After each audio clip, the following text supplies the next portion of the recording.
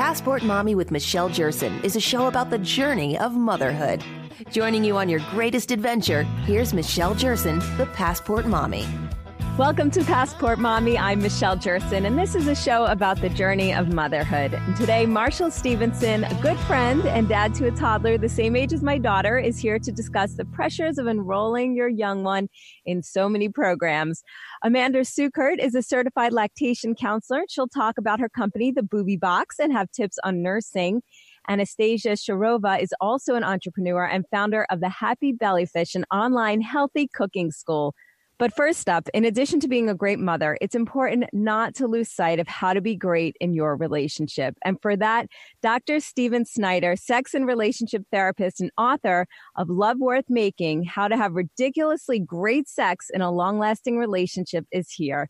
Hi, Dr. Snyder. Thanks so much for joining me today. Thanks so much, Michelle. It's a pleasure. Absolutely. So you have such a reputation as one of the most creative thinkers in the sex field today.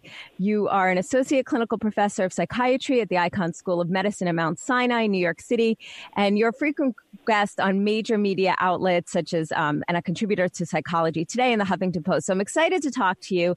Your new book came out a few months ago. It's wonderful. It's practical. It's fun. It's empowering.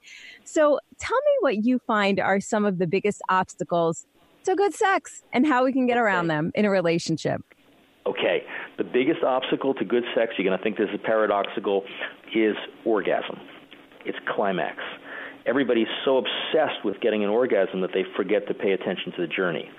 So I always tell couples that sex should be like a good meal.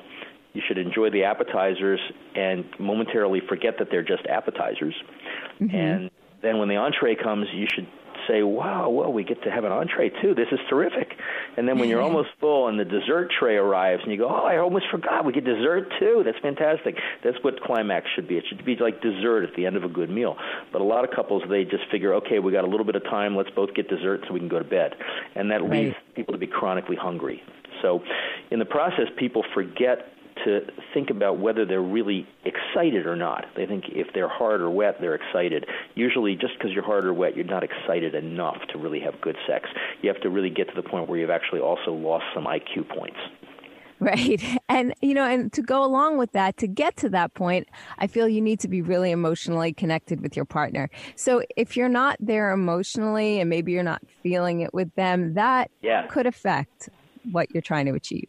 Well, I'm really glad to be on this show because it's a show for parents, and that is really the prime difficulty that parents encounter because you especially with young kids, you're getting touched all day long. Half the reason you want to have sex when you don't have kids is so you can be touched because most of us are starved for touch.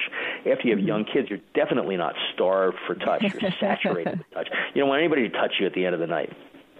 So the most important thing to do when you've lost a physical or emotional connection is don't panic. It's okay. You're not a machine. You're not supposed to feel connected all the time. It comes in waves. It comes and goes. It's all right. And if you don't panic, that's the first step. The second thing is you don't really need desire in order to have good sex. It's optional. And it's more important to have good sex than to have good desire. And once in a while, if you have good sex, that actually stimulates desire. It's kind of the reverse of what we used to think, like desire, you have desire and then you have sex. In actuality, often it runs in the reverse, especially for parents. You have good sex, and then if you do that a couple of times, maybe you'll start to have some desire. But desire is optional. Don't worry if you don't have it. Okay, so you mean you could not like your partner at a certain time and still have sex with them? I know that's not what you mean, but... Oh, totally. It's totally. Absolutely. I mean, who likes their partner all the time? These are the nightmare years. It's very stressful. People often really, really are at odds with each other. And, they don't listen to each other, and they feel, God, it's so simpler if I wasn't married to this person, Everybody feels that.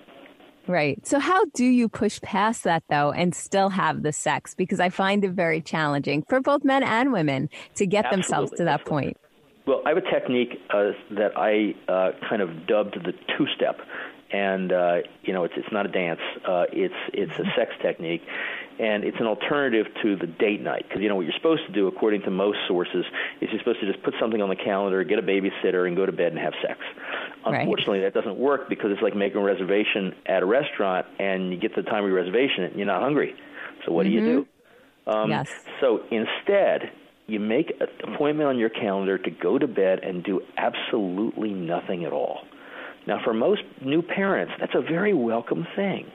Yes. We're just going to hang out, and if you're lucky enough not to live in Manhattan, you can actually see the sky from your window. Kind of nice, and you can look at that, and you can just experience your breath, which most of us don't experience very much unless we're like mindfulness fans. This is a kind of a version of mindfulness.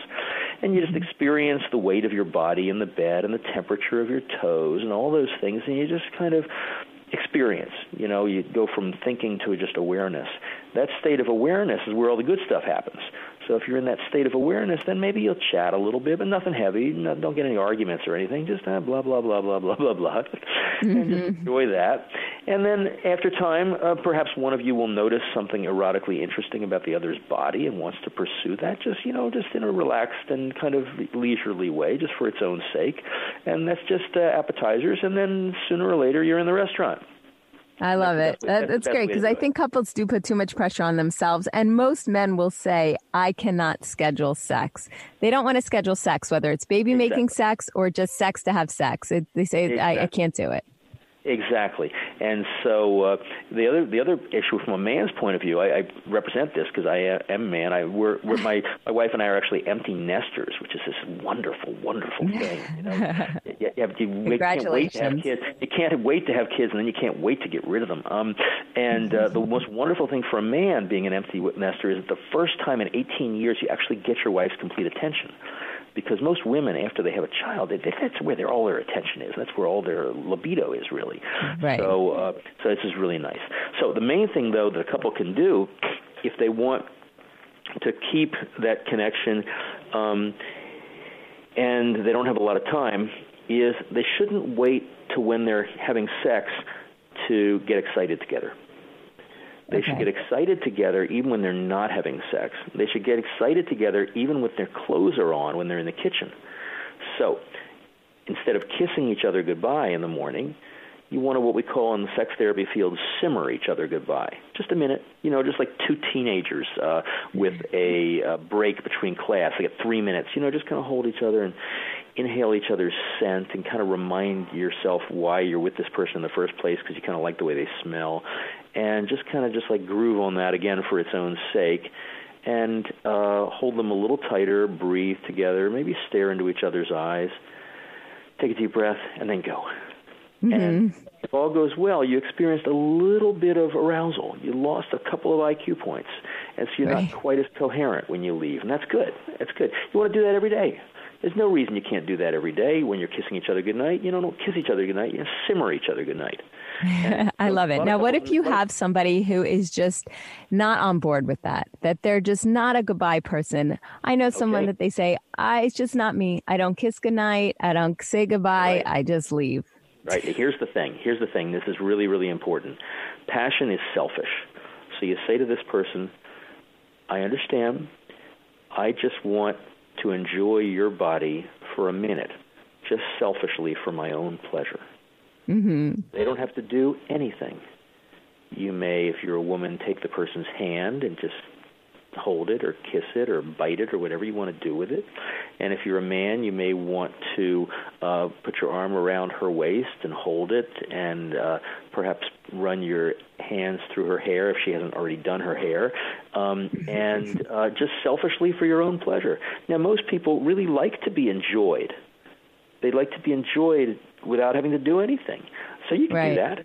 You can do that. That's what I would recommend. Say, okay, it doesn't have to be mutual. I just want to enjoy you. You can do whatever you want.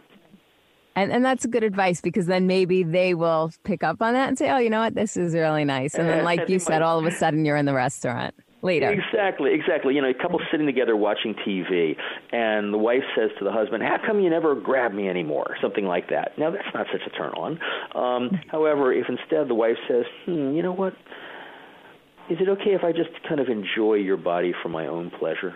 Whoa, man, that's a what change guy's going to say, nope, sorry, close for business today. Exactly. Well, what do I have to do? No, nothing at all. Don't do anything. I just want to just enjoy your toes for my own pleasure. I just want to hold them and kiss them, people like that. People like that, and people forget to do that. People forget to just enjoy each other. They just, like I said at the beginning, they're just so busy trying to make each other come that they forget to enjoy each other. Right, I agree, 100%. Great advice. All right, well, I'm glad that we're in agreement there. Yeah, because it's a key time. Because these really are the nightmare years. When your kids need to be picked up all the time, and they're always having colds, and you're up all night and stuff. It's just not so erotic, and so you really just need to cultivate those little things, those little 1-minute things where you can just remind yourself that yes, you are a sexual being. Right. And they're great reminders. And I think all parents need to be reminded of that quite often. Dr. Snyder, where can people go to read, to get your book, to connect with you? Thank you so much. On Amazon, you just dial in Love Worth Making, which is love making with the word worth stuck in the middle. Or you can go to my book page, which is loveworthmaking.com. Perfect. Dr. Snyder, thank you so much for joining me today. I hope to talk to you again soon. And parents everywhere should get in touch and get your book, because you know what? Even if they don't have time to make it into the office, simple read when you do have a few minutes of downtime could really help a relationship. Next up, we have Amanda Sucert. She is a certified lactation counselor. She launched the Booby Box. We'll talk to her coming up in a few on Passport Mommy. I'm Michelle Jerson.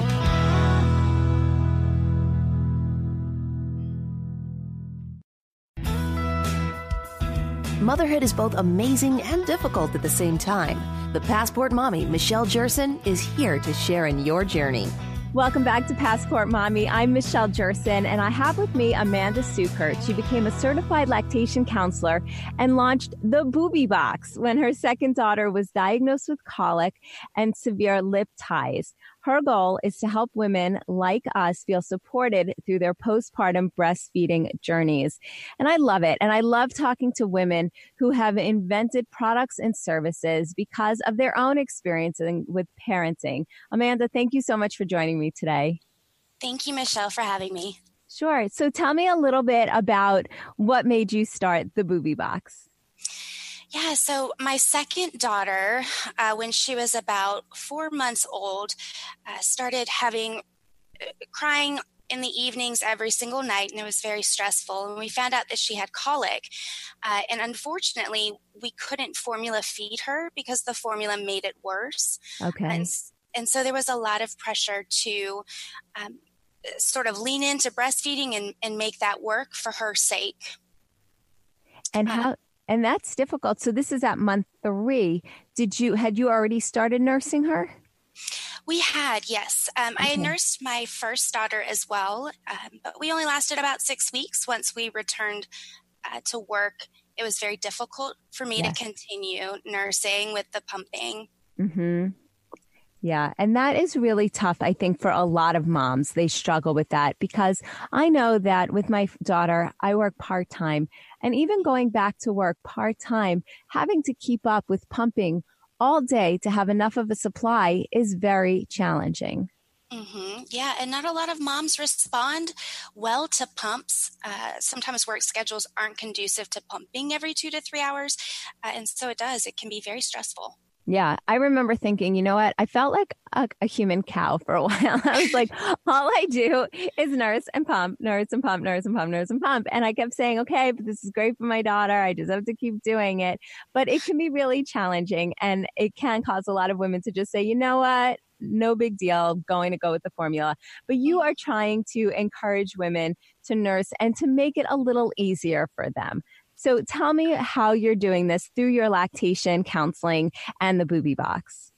Yeah, so one of the biggest pieces that make women successful with nursing is support and knowledge. Breastfeeding is actually a learned behavior, and most women don't have real life breastfeeding experience until they have their own child. And that makes support really, really important. With our boxes, we send products that give moms an opportunity to test out different lactation items. Lactation items can be very expensive. And so instead of having to buy a whole box of a certain bar or cookie or tea, we give them the opportunity to test them out first. Additionally, we have products in there that can help them with things like returning to work, manual breast pumps or breastfeeding covers, as well as things that aid their baby. We've got teethers and teething necklaces and pump wipes and that sort of thing. Additionally, what we like to do is encourage our moms to join our private support group because, again, it all comes down to that support and having access to it 24/7. Most of us have those moments where we're worried we're not making enough, our baby isn't eating enough.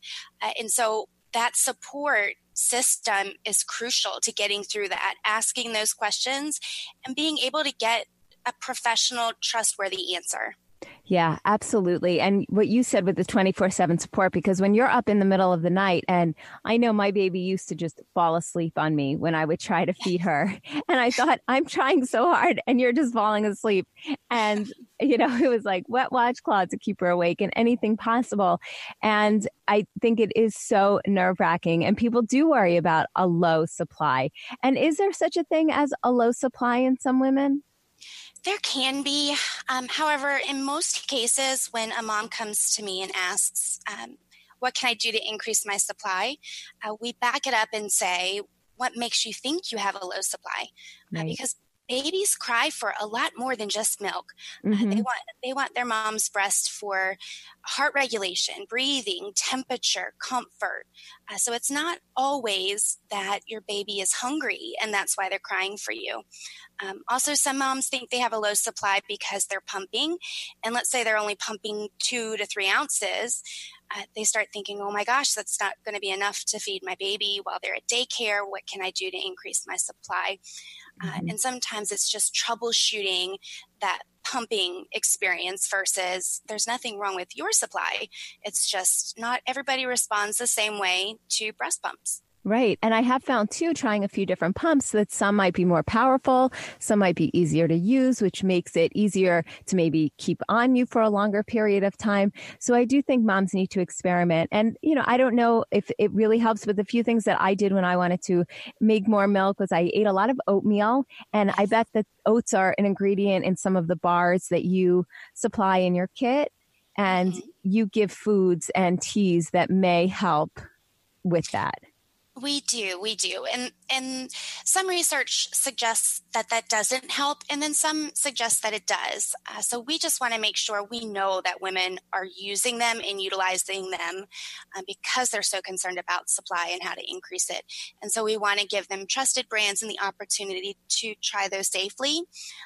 We do have a lot of moms now that have allergies, or their babies have allergies as well.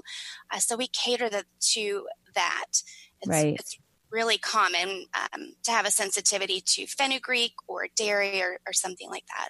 Absolutely. Yeah. And there's so much more information that we can find and people can find if they need to by talking with you, contacting you. And I'm excited because we are going to run a contest on the Passport Mommy Instagram page, on your Instagram page, to give away one booby box to a lucky mom to help get them started on this breastfeeding journey. Yeah, absolutely. I'm excited about it. And if there's any moms out there, expecting moms or breastfeeding moms, please feel free to join our support group on Facebook as well. We are always available to answer any questions you have. We are Booby Box Mamas. That's our Facebook group.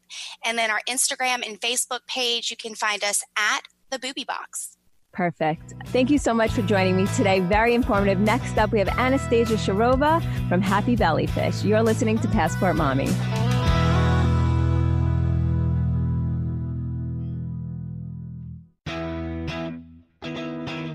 Passport Mommy with Michelle Jerson is a show about the journey of motherhood.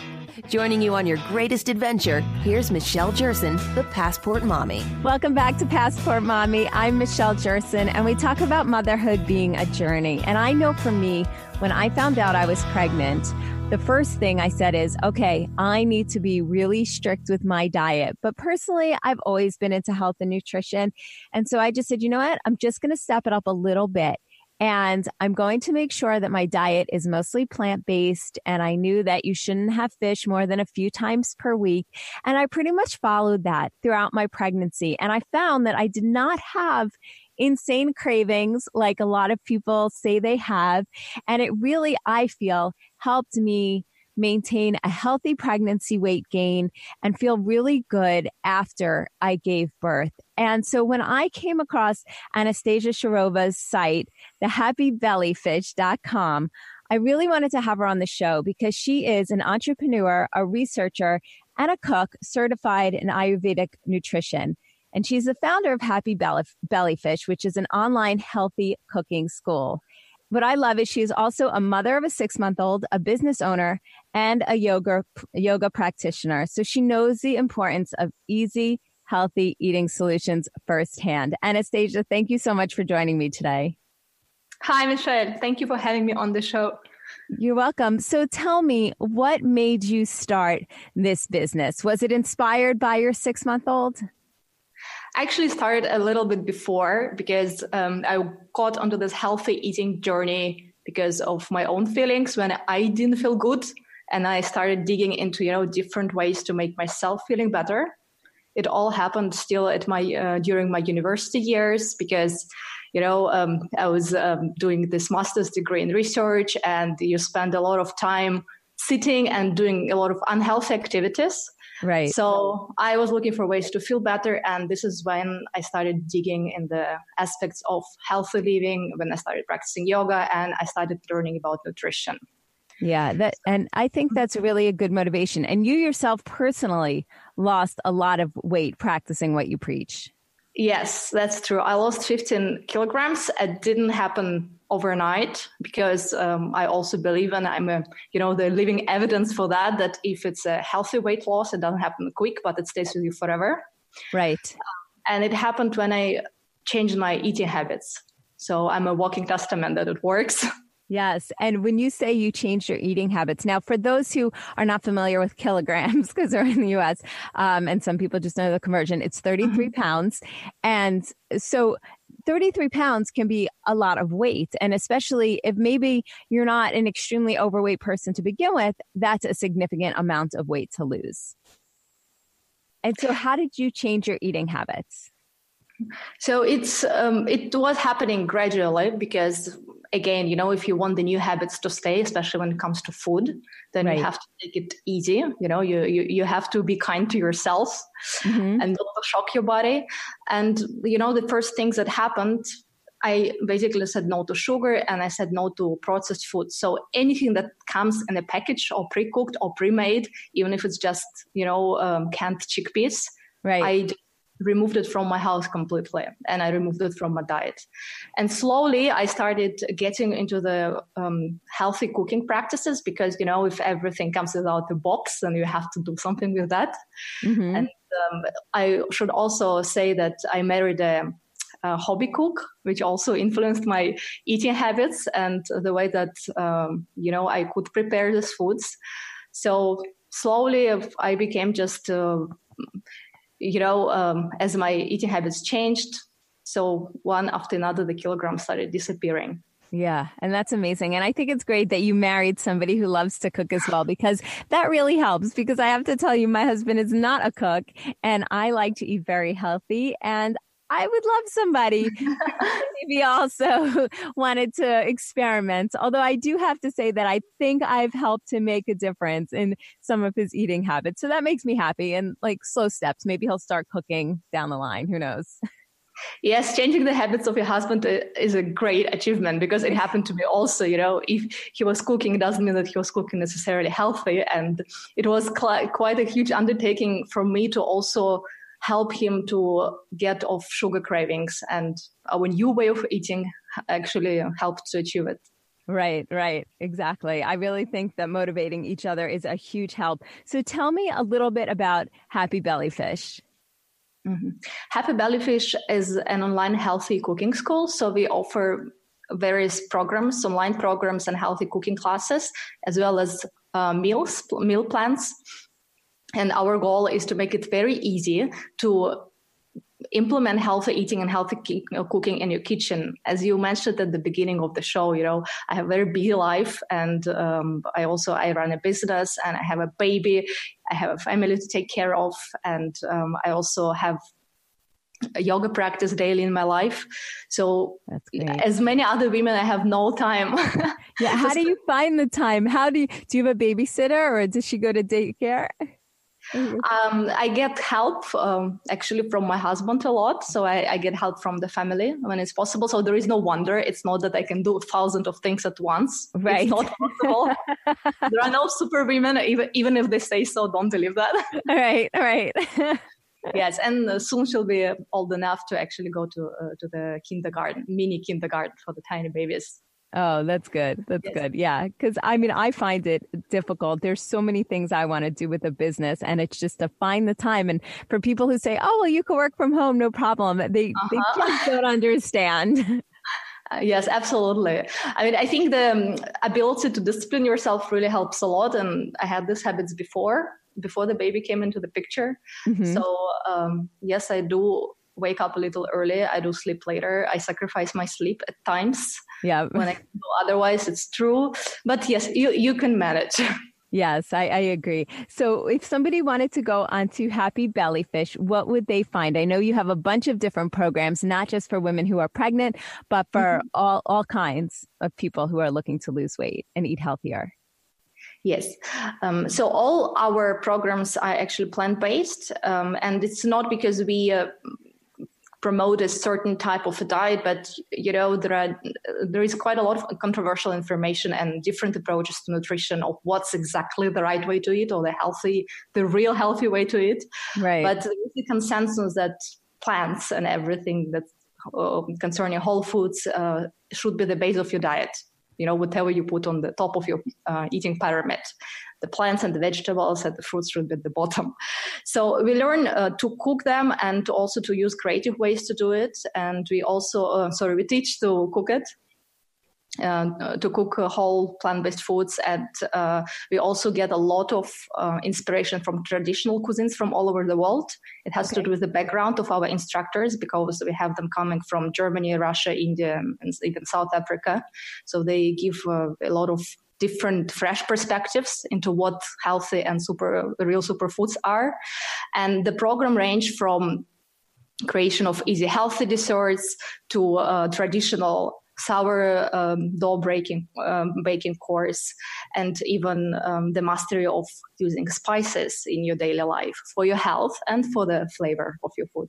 Sure. And I really like that, because I'm a big fan of the plant-based diet for the same reason that you said, not necessarily because I have certain beliefs and viewpoints when it comes to animals, but I do, but also just because it is such a healthy way of eating. And there are so many studies that link dairy and meats and other sugar to different diseases. So why not eat clean, eat healthy, and have more energy for you? And especially if you have a little one, you need as much energy as you can get. And I love your page. I was looking at the one about the desserts, because they look so good, and people don't realize how good, whether it's a vegan dessert or just something that is low in sugar, or you substitute certain ingredients, can still taste. And it's very easy. This is the best part, because a lot of these desserts actually require just 3-4 ingredients. Yeah. And they look fantastic. They look professionally made. Right. I was excited because I live in a very small apartment. And so I don't have access to my oven even sometimes, because it's blocked with so many things. So the other day we actually moved stuff away, and I got to make something simple. It was just an apple crisp, which I used oatmeal and apple pieces. And the recipe that I was looking at had called for sugar and this and that. And I said, you know what? I'm just going to use cinnamon, coconut oil. And I substituted a few things, and it came out great. And I just think there is so much you could do with just a little bit of knowledge. And that's why I love your online courses, because people don't need to go out and have tons of books in their home anymore to try to find recipes. You could just get your program, which is very inexpensive, right? They're very reasonably priced. Excuse me, can you say again the last sentence? Oh, sure. So your programs are very reasonably priced as well for people who want to try different ones on your website, correct? Yes, absolutely. Because you can also purchase just a small part of the program. For example, if you're only interested, like you mentioned, healthy desserts, you can also purchase a part when you learn raw desserts, or only baking, depending on what's your preference there. Right. And I feel like some people might start with one, try to learn that. And then maybe when they're done with that, they think, oh, wow, this is really easy. I'm going to go on to the next one. And you've really helped expand people's learning tools for trying to prepare foods naturally and easily. Yeah, that's actually exactly what our students say. And they also mentioned the fact that, the way that we approach the programs, we don't just give you a bunch of recipes. Sure, you can go and get a recipe book anytime on Amazon if you'd like to.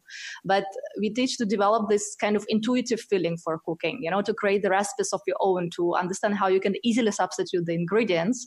So that, for example, if you have a brownie craving, you can just go to the kitchen and do it without looking into any cheat sheets to how to make it. Just following your instincts. So give me an example. Can you give me a really quick example of a really easy and delicious recipe? Absolutely. I think some of the easiest recipes are the recipes of cookies and biscuits. And This is also what kids love so much, and that you can also have as a wonderful snack on the go. So there is a range of cookies that you can make only with 2 or 3 ingredients. Probably one of the favorites is the peanut cookies, which you just make by taking peanut butter, which I also recommend to make yourself at home because it's super easy, and mixing it with oats flour and just adding a little bit of healthy sweetener. Like healthy sweeteners is a topic on its own, right?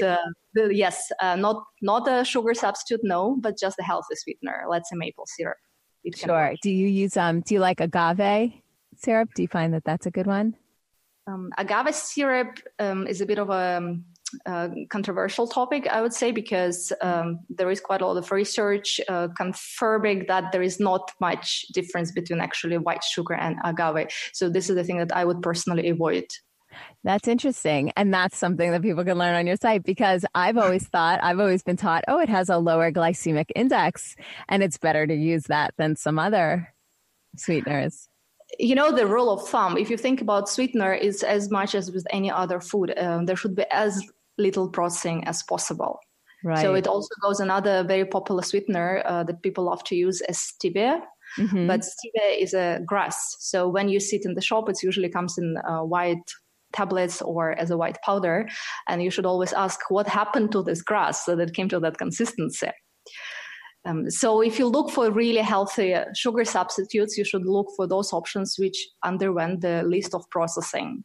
Right. Coconut sugar can be one of those examples. So maple syrup, as I mentioned already, or there is a certain type of raw sugar which is called jaggery or gur or panela in South America. It's a traditional product, but you can easily find it worldwide.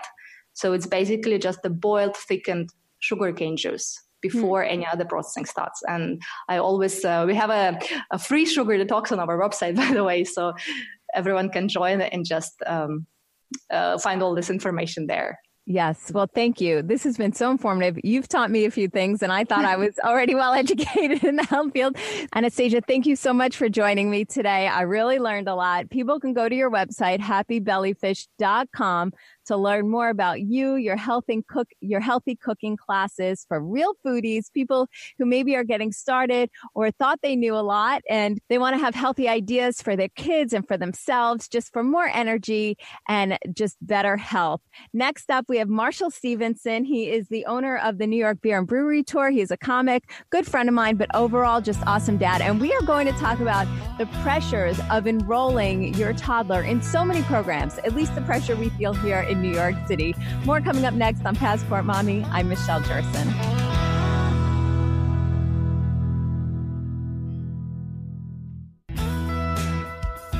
Motherhood is both amazing and difficult at the same time. The Passport Mommy, Michelle Jerson, is here to share in your journey. Welcome back to Passport Mommy. I'm Michelle Jerson, and I'm here with my good friend Marshall Stevenson. He is a comic, the owner of the New York Beer and Brewery Tour, and overall, just awesome dad. And we both have toddlers around the same age, so we get to see each other a lot at play dates and talk about all these issues that affect us as parents here in New York City and just in general. Hey, Marshall. Hey, I don't see any other of my friends except you because we have these kid play dates. Exactly. It's a great excuse to socialize. I love seeing you. I mean, I love seeing your daughter too, but it's a great way to catch up.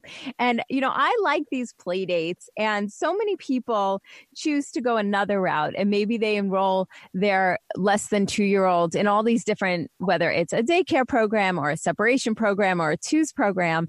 And I find myself feeling a lot of pressure as to, oh my gosh, if I'm not enrolling my daughter in all these programs, she's going to fall behind all these other kids. And I don't know. Personally, I don't think I was in a twos program, and I think I turned out okay. I'm just wondering how you feel about all this.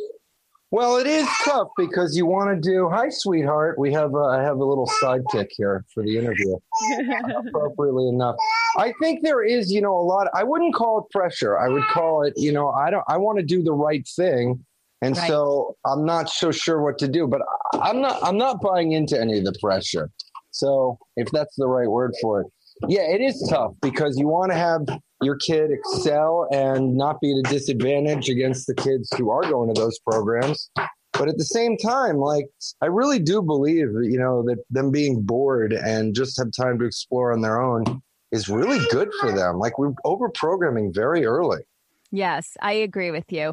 And I think that even just doing play dates, just as long as they're around other kids and they're getting exposure to other babies and they're playing and they're learning how to share and just different dynamics about being around other people, I think that's really beneficial at this age. And I do agree. You want to make sure that they are in line and they are prepared for when they go to nursery school or kindergarten.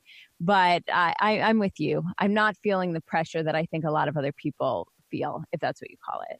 Right. Now, you were great yesterday because my little girl gets very shy at these play dates, and it makes me wonder whether I was wrong not to put her in more, because she seems completely overwhelmed and intimidated by all these other babies. Sweetheart, you're scared of babies. What you're scared of babies. What's with that? I don't understand. No.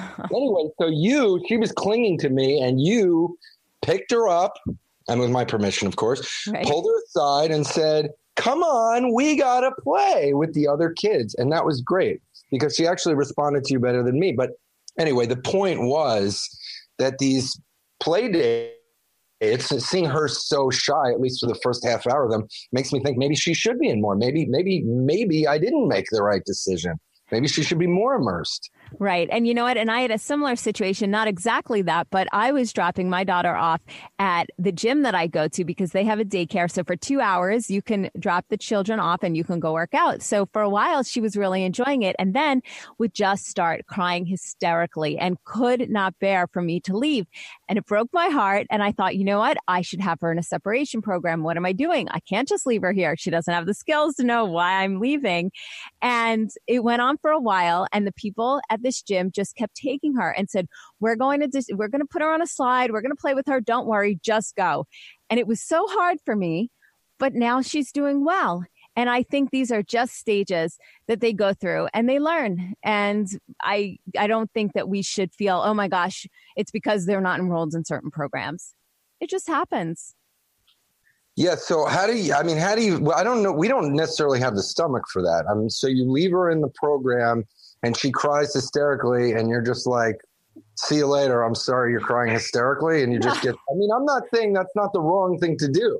That's hard. People who aren't parents don't realize, these are the kind of challenges. Oh my God, my heart is breaking and I'm walking away. Oh, believe me, the guilt of, I'm just going to go work out while she's hysterically crying. No, I felt horrible. And I called down there several times to make sure she was okay. And when I would go to pick her up and I'd see her eyes were all swollen and she looked like she'd cried the entire time, I felt terrible. And then I didn't bring her back for a while. And then I said, okay, I'll try again. And they kept telling me, look, it's just, this is what they go through. They go through separation anxiety. Don't worry, it'll pass. You just have to keep trying. So I kept trying. And now she's doing better. So I think there are times that we just have to put the blinders on a little bit and say, okay, this is best for them. They're learning and just do it. Just learn how to, while your child is screaming bloody murder like they're about to die, just learn how to read a book and zone it out. That's the key. Exactly. Oh, we have to talk more about this. Unfortunately, we're out of time, but definitely, because it is not easy. And if you're a parent, you know this journey is not easy. And that's why I thank you for joining me today on Passport Mommy. Don't forget, you can follow me on all the social channels, Passport Mommy. Have a great rest of the day, and I'll talk to you next week.